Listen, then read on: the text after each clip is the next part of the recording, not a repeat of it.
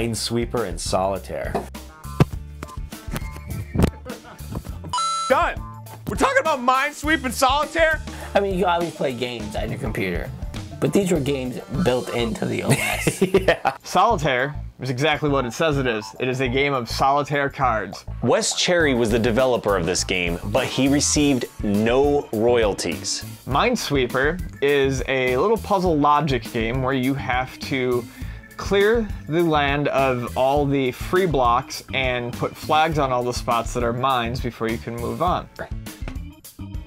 It was the beginning of a throwback to what games used to be, which were just quick time wasters, but done in a much more convenient form, you know, at work on your computer. And I like the multiplayer online feature of Solitaire, kicked ass. Oh, totally. It's when productivity started to evaporate in the office. You don't want to write up that term paper?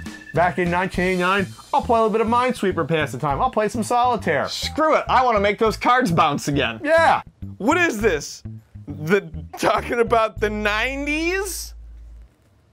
Was that in the 90s?